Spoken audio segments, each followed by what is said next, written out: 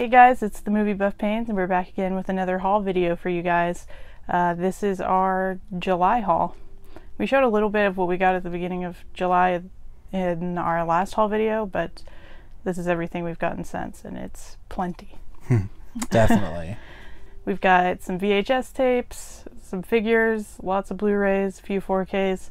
There's been quite a few sales going on as of late, even beyond the Criterion sale, so we've got quite a few pickups to show from those sales as well. So we'll go ahead and dive right in. We were able to find the Toonie Terrors version of Jason Voorhees. This one's actually been basically out of stock for a while everywhere. Yeah, that one's been hard to find. We got really lucky and found that one at a Target. Yeah, I found a few of these the last few weeks. He already hung up most of them, but I had to show off that I found Jason. And then we have a pop figure from one of my all-time favorite films. It's Tyler Durden from Fight Club. I was hoping to get the Chase, but this'll do. Then we got a few tapes to show off. I got lucky and found a beta tape that we were both really excited about and got it for a pretty good deal. And that is Reanimator. This is the Vestron video release. Yeah. So that was really cool to find. Yeah, he surprised me with that one. That was pretty cool. And then these next several we have found while thrifting. We haven't found as much lately, mostly because we just haven't been going out as much. Yeah. But there's starting to be some good things at thrift stores. Definitely. A couple VHS tapes. We got Something Wild. This is a really fun movie. We actually own this one on Criterion Blu-ray. But yeah, I thought that was a cool tape to add to the collection. And then we got The Chase with Charlie Sheen and Christy Swanson. I've never seen this one before, so probably check that out on tape. And I finally have a VCR TV set up next to my bed, which I've been waiting for a long time, because it's just super nostalgic to lay in bed and watch VHS tapes like I did when I was a kid. Then we found a couple of DVDs while we were out thrifting. First one is Destination Tokyo. This movie, a movie with Cary Grant, which looks pretty darn good. Yeah, I was surprised this one's not on Blu-ray yet. I think this one does have a Blu-ray, but it's like terribly out of print. It's one of the Tales from the Crypt Presents films, and that's Ritual. This one looks pretty entertaining. And then we did actually find a few Blu-rays when we last went out thrifting, which we were really excited about. It's always fun to find Blu-rays at thrift stores especially. Yeah, it is. First one is Wolves. This is kind of funny because I think it was last month we found a bunch of nature documentaries at the same Savers that we found this at. So yeah. One of the other ones in the series we were able to pick up. And then a movie I was surprised we didn't own yet, which is Disclosure with Michael Douglas and Demi Moore. And the last Blu-ray we found, this has got to be one of the coolest finds in the wild ever, especially coming from a Savers of all places. This is from Warner Archive, She Wore a Yellow Ribbon. We have never seen a Warner Archive out in the wild before, have we? I don't think so. Not at the thrift store. Not at a thrift store, yeah. I see them at like used stores, but never a thrift store. Yeah, this was a great find. We were both shocked when we found this. Yeah. So John Wayne pick, always good to add to that collection of his films. So that was a really exciting find. Yeah. Next one, this is a random eBay pickup, and that is Laid in America. This is the UK release of it. I was watching a movie recently and I saw a trailer for this. Thought it looked pretty funny, so decided to pick this up. Then a Walmart find was Someone to Watch Over Me. We've noticed that Walmart is starting to carry some of the Shout Factory, Shout Select, even a few Scream Factory titles more and more. And we were able to find this one. It was only $10. That's a steal for a Shout Select title. Yeah, you can't go wrong with that. And then I got A River Runs Through It. I believe it was the Joseph Gordon-Levitt episode of Armchair Expert where they were talking about this film, and it intrigued me, and I was surprised we didn't own it yet. So this one's a Kino release. This is the 1924 silent version of Peter Pan. I really like the story of Peter Pan, so I'm always looking to add the different additions to the collection. And so when I heard that like the original film of Peter Pan was available on Blu-ray, I was like, I have to get that. That's probably going to be your next film series binge, right? You're going to watch all the Peter Pan adaptations? That's true. I just got through like most of the Robin Hoods, so I'm looking for the next one to get to. Yeah. Next few are some anime I picked up. I've got Black Clover Season 1 Part 3 and Part 4. Then I also got Kids on the Slope. That one looks intriguing. It does. I like the kind of more based in reality ones. I do like the fantasy as well, but there's something... Those are the ones I tend to like as well. Yeah. And then last one is Flying Witch. Next one, this one's kind of a random pickup, but I was watching someone's video recently and they mentioned that this movie was good. Can't even remember whose video it was, but it's a musical, a movie musical, and it's Reefer Madness. This one just really intrigued me, especially because it has Kristen Bell in it. And I was telling Andrew, I always say that I dislike musicals, but I think it's more that I dislike like traditional musicals. I like ones that are kind of off-kilter, different type musicals. She's not a Rodgers and Hammerstein chick. No. And then I got a couple arrows. I think these two are going out of print. And I've had them on my radar for a while, just haven't picked them up. We've got Immoral Tales and The Beast. And then, like you may have seen in some of our other videos, I'm trying to build up the Jackie Chan collection. That's been pretty easy to do through 88 Films, because they've released quite a few. So I got a few more this month. I got Miracles, To Kill with Intrigue, and Armor of God 2, Operation Condor. And then in that same order, I also picked up a Shaw Brothers film, and that is Clan of the White Lotus. The last couple we have in this section are some superhero releases, actually. So I'll let you show off the one that you found miraculously. Yeah. I have several titles that I have safe searches for on eBay, and usually I don't come up with much through those safe searches. Like, either I click on them and they're already gone, or it's just a bunch of things that I don't want. But this one, I swear, I've been looking for this for years, and I've never seen it in the wild. I've always just seen it on eBay, and it usually goes for exorbitant prices. So I was really excited to finally get this one for our DC animated collection, and that is Superman Shazam: The Return of Black Adam with the slipcover, which that's what's rare about this, is this white whale of a slipcover. And luckily it came in pretty dang good condition. So yeah. Excited to finally add this one to the collection. And then this one we got, there was a sale going on. Amazon just dropped its price suddenly for whatever reason. And that was the complete series of Batman on Blu-ray. This is the re-release, I believe, because it's got the separate cases rather than like a big box set. And so we don't really care about that as much, but it went down really cheap compared to what it's usually sold at. So we were like, why not? We have like just about everything else at DC. We need to have the original Batman show as well. So yeah, that'll be fun to watch. Definitely. All right, so we're going to dive into some of our sale pickups. The first sale we're going to talk about is the Camp Arrow video sale. This was between Grindhouse Video in the US as well as Arrow's store in the UK, and I picked up stuff from both places, so I'll go ahead and show that to you guys. Love that map insert too. That was just a fun little piece for them to do. We gotta show that off. And we got this fun little map that it came with. Hopefully you guys could see that okay. I both want to attend that summer camp and not want to attend that one because of the... Probably be better if you didn't. The first one, this one I got direct from Arrow, and that is Coffee with Pam Grier. I've been obsessed with Pam Grier lately. I think she's awesome. Like, we just watched Jackie Brown not too long ago, and then she's also on one of my favorite sitcoms right now called Bless This Mess. And I was like, how have I not seen like Coffee or Foxy Brown or, you know, a lot of her big staples? So I finally decided to pick this one up when I saw it in the Arrow sale. We watched it the other night and it was awesome. She's a total badass. Yeah. Really fun B-movie. Next one we have is Cohen and Tate. Gotta love Roy Scheider. Oh, definitely. And we got Terry Gilliam's Tideland, which I really enjoy Terry Gilliam's work, so I'm excited to check this one out. Yeah. We got The Andromeda Strain. I think I have a standard Blu-ray of this, but it was so cheap to just pick this up in the sale. I mean, all the stuff from direct from Arrow was less than $10. Like, there were some great deals there. There were. This is a movie that I think we've both had on our watch list for a while. Another Terry Gilliam film, actually.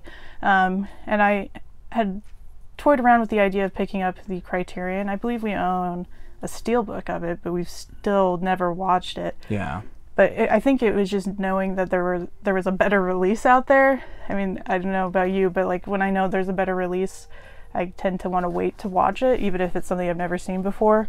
But then Arrow released this, and I heard the transfer was even better than Criterion, so finally decided to pull the trigger in the sale because, again, it was a great price, and that is Fear and Loathing in Las Vegas. And then this is a horror film that I've heard really great things about, looking forward to finally watching it, and that is Incident in a Ghostland. And this didn't get a Blu-ray release in America, so I'm really excited about this one. Next is Animal Factory. This is a film by Steve Buscemi, so that ought to be really interesting, I think. Then we've got a sci-fi film, The Quiet Earth. Got Toys Are Not for Children. Another one I've heard really great things about but haven't been able to check out yet, and that is Hounds of Love. Then we've got Killer Nun. Then we got Horror Express, The Dead Center, Rage of Honor, which is one of the ones that's going out of print pretty soon. They've got a few titles that are going out of print that they've been putting on sale. I think these next two are also going out of print. The Big Knife, noir film. and Terror in a Texas Town. And then I was finally able to pick up a box set that I've been putting off for a while, but what better opportunity than to pick it up during a sale, and that is the American Horror Project Volume 2. These are really cool sets, so excited to add that one to the collection. Alright, next sale we're going to dive into is the Warner Archive sale. First one we've got, this was one of the ones I picked out, is Popeye the Sailor. This is the 1940s Volume 1 collection. I'll have to get the other couple maybe in the next sale. Yeah. And then I also got Tex Avery, the Screwball Collection, Volume 1. I'm excited for them to release more of these cartoons. These are some real classics I remember from my childhood. We got Corvette Summer with Mark Hamill. Then we have the Yakuza. I've wanted to see this one for a while. It's written by Paul Schrader, who I've talked about in several videos. Then we've got Dodsworth. Got turned on to this one from one of Serial at Midnight's videos. Kind of sounded intriguing. Then this is a musical, one which I really enjoy. I hope you will too, someday. We'll see. That is Brigadoon. Then a Western I'm actually really looking forward to checking out, and that is The Stalking Moon with Gregory Peck. And then we have another Jackie Chan film, one that I've heard so-so things about, but still excited to add it to the collection, as Mr. Nice Guy. We've got Year of the Dragon. I was really excited this one was part of the sale because it just recently came out, and that is The Mystery of the Wax Museum. This one looks pretty cool. I think this is one that we have both seen, actually. Yeah. Back when we were trying to watch the AFI Top 100 films. One day we will do that. Yes. But that is Yankee Doodle Dandy. Pretty good film from what I remember. Yeah. Next we've got Frankenstein, 1970, which I'm really excited to check this one out because Karloff plays the doctor rather than the monster in this one. I think that's a nice change. Yeah, that sounds cool. This one I've always heard really good things about, and that is Waiting for Guffman. And then we have The Accidental Tourist. I picked this one up for the cast alone. It looks like a fun movie. And then the last one is V, the original miniseries, which I really enjoy sci-fi stuff, so just hearing about this one, it sounds really interesting to me. And then the last sale is, of course, the Kino Lorber Studio Classics sale. And I think a few of these I actually got before the sale officially started. They still have their Wall Supplies last sale going, and then there's just a couple titles that I wanted to pick up. And then they started another sale, and I had to pick up a bunch from there, so they're always doing sales. First one is Money for Nothing with John Cusack. And then Angie with Gina Davis. The Children's Hour with Audrey Hepburn. Bank Shot with George C. Scott. And then we have Just Visiting. DOA. Then we've got Crooklyn, one of Spike Lee's films. Always happy to add more of his filmography to our collection. Mm-hmm. And then this one I've wanted to check out for a while since I watched the original film, and that's Trilogy of Terror 2. Heard it's not quite as good as the original, but I've heard it still has its merits. And then we have Link. I really love Elizabeth Shue, so I'm looking forward to this one. And someone else who I really love is Peter Cushing, and this one is The Flesh and the Fiends. which is crazy this was already a part of their sale because this just came out like 2 to 3 weeks ago, so that was really awesome. Then we've got Narrow Margin. Another fairly recent release, so. Then I'm excited for this one. This is Spaced Invaders. Sounds pretty silly, but I like silly. Yeah, I've heard good things about that one. And then this one's actually a Scorpion title, but Kino distributes some Scorpion and Code Red titles as well, and I always like to pick those up. This one is Where the Boys Are. Looks like a lot of fun. Another Scorpion title here, The Glass House. And then this one, actually, I don't think was on sale, but since Kelly Preston passed away, I wanted to dive into some more of her filmography. And this is one that a lot of people said was one of their favorite films starring her. And so I picked it up. That's Spellbinder. And then we have a Code Red title, The Fifth Floor.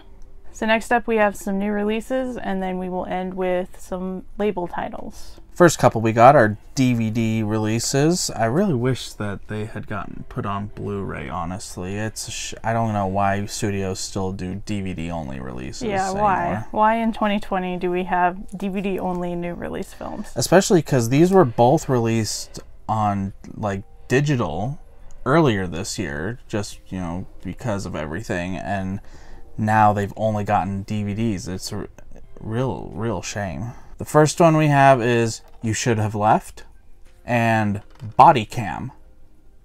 Heard decent things about both. The next few are all Echo Bridge releases. Echo Bridge seems to put out a lot of movies at once, so yeah, it's hard to catch them all sometimes, but these are inevitable Dollar Tree movies. Yeah, they are.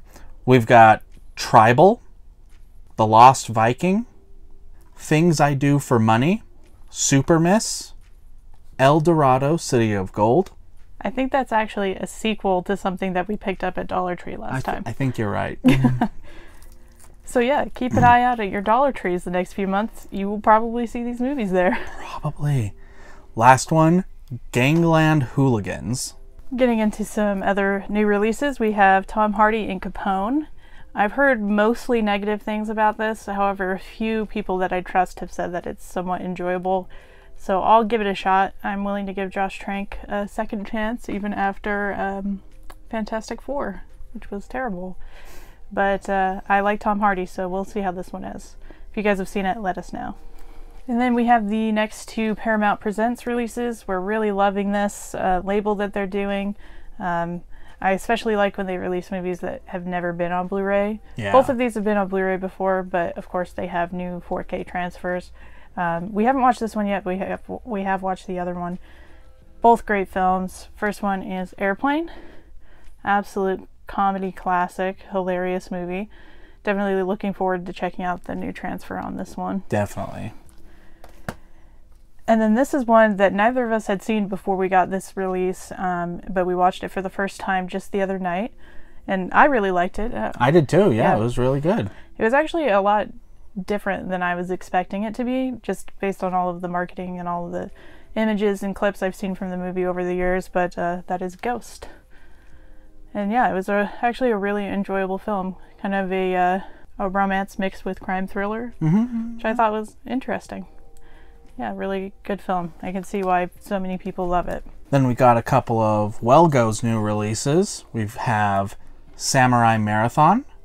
And then I think that this is an award contender, definitely. Just looking at it. I can't help but laugh just looking at that cover. It's great. That would be Enter the Fat Dragon. Obviously a cinema masterpiece. Oh yeah. But I mean, anything that actually looks like fun. I mean, Donnie Yen, he is amazing at what he does, so I think this will be really fun. I'll give it a shot. I don't think it's any coincidence that released the same day as the Bruce Lee Criterion set. Yeah, that looks like fun. Another one that I haven't heard anything about, but looks like it could be fun, and that is The Swing of Things. Next one up is 4 Kids and It. Just some little family comedy, but, you know, always looking to add kind of the random stuff to the collection. Yeah, that one's so terribly random. I couldn't resist it. Next we have Survive the Night, another direct-to-disc Bruce Willis feature. However, this has Chad Michael Murray, my teenage crush, my favorite from One Tree Hill. So we'll see how this one goes. Can we take a moment just to give props to Lionsgate? They win at the slipcover game for the design, switching the design of putting the formats along the side there. Like, it makes it a much cleaner cover, and it's just a lot more appealing, honestly. I think the first time we noticed that was like, I think the last John Wick film is when they did it first, and it was like, ooh, so much nicer than that big old blue bar across the top. Speaking of the big old blue bar across the top, we have the second season of Castle Rock, a show I haven't gotten into yet, but I wish they had released this on 4K like the first season. Yeah. But we'll still check it out. Last couple of new releases we have are 4Ks. First, we have Scoob, which we caught this when it got released digitally earlier on this year. And, you know, it's cute. It's not too bad, but I don't know, definitely wasn't quite up to what I consider the standard of Scooby-Doo normally. But it was still fun to watch. I think we both agreed that on second watch we'll probably enjoy this one more, just going in with like no expectations because we've seen it before. So we can kind of just watch it for what it is. And it did have some really good animation. I just wish that they would have kept Matthew Lillard on in the cast. That was the thing that frustrated me the most. Yeah, the voice cast, they switched things around a little, brought in more known actors. And I think that was part of the problem. I mean, for some of the characters it wasn't bad, but I agree. Matthew Lillard, I think, was the one we were most upset by, because he is Shaggy, and not having him in the part, it just felt wrong. Yeah. I'm feeling woozy here. Then we have a classic film here, one that neither of us have seen, right? Nope. Yeah, and that is Spartacus, Kirk Douglas, on 4K. According to the reviews, this has a phenomenal transfer. So I'm kind of glad we haven't seen it yet in a way. So we'll be seeing the best possible version of it there is. That's true. Going back to what I said earlier, like when I know there's a better version out there, like I want my first viewing to be the best possible viewing. And I think that will definitely be the case with this one. I've heard it's basically reference quality 4K. So yeah, and for such an old film, that's great. Yeah, so we'll definitely sit down and give that one a watch soon. Next one, we'll dive into our label titles. We have Natalie, Escape from Hell from MBD Classics. Then we have a Shout Select release here, The Missing. This is a Ron Howard film that I've heard some really good things about, so looking forward to that one. Next, a Shout Factory release. This is Resistance with Jesse Eisenberg, and him in a role like a period film, I think, is different. Because I don't know if he's ever done something like that before. So I'm really interested to check this out. Next one is a Roman Polanski film, one that I've wanted to see for a long time, and Scream Factory finally released it, and that is The Tenant. I actually watched this one earlier today, and I really enjoyed it. I will admit I did have to look up some points of the plot after the movie was over, but I really enjoyed it. It's right up there with like Repulsion and Rosemary's Baby. It's a great film from Roman Polanski. Next from Scream, we have Stephen King's Graveyard Shift. Always good to add Stephen King stuff to the collection. I think even his lesser stuff is still really enjoyable. Definitely. Next one, this is one that I had heard many things about over the years, had never watched it, and Scream Factory released it, so we finally took the opportunity to check it out, and that is 13 Ghosts. This one is from the early 2000s. It's a remake of a William Castle film, and I really enjoyed it. Yeah, it was fun. It's kind of trippy. Like I feel like if you have an anxiety or seizure disorder, you may be a little put on edge during this movie. Like I feel like every time you start to relax, there's like just like a blurt of a ghost, and it's really creepy. But yeah, it was enjoyable, and gotta love Matthew Lillard. So, and then we have a Hammer horror film here that Scream Factory just put out, and that is Kiss of the Vampire. And then I got my July package in from Vinegar Syndrome. Still loving being a halfway subscriber. Can't wait till I can be an entire year subscriber from them. But this month we got The Naughty Victorians.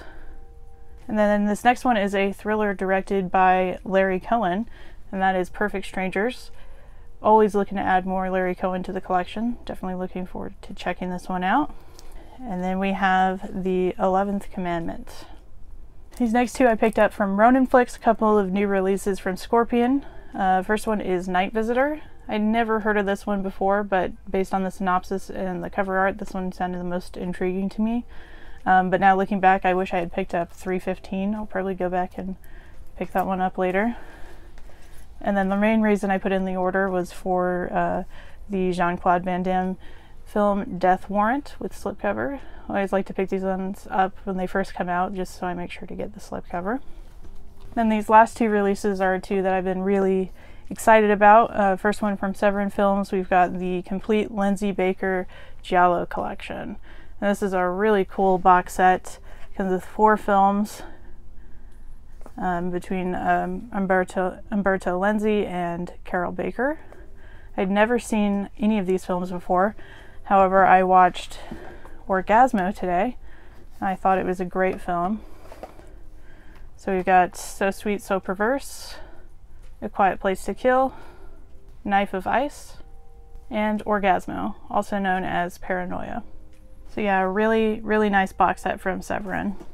Alright, and the last thing in our haul, one that I'm really excited about. It totally surprised me when it showed up in our mailbox. I didn't even know it had shipped. It wasn't supposed to come out until like September. I got it a couple weeks ago, and that is The Living Dead at Manchester Morgue from Synapse. And this is a beautiful release. Similar to their Suspiria steelbook. It comes in a slipcover. This is really gorgeous steelbook release here. I absolutely love this movie. It's definitely one of the more underrated zombie films.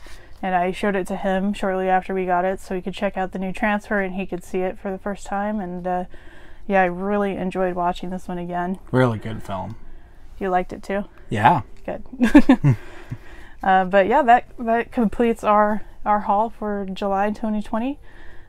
We of course still have our Criterion haul, and that will be a separate video, but thank you guys for watching, and thanks for supporting our channel. Make sure to like and subscribe, hit the bell for notifications, and we'll see you on the next one. See ya.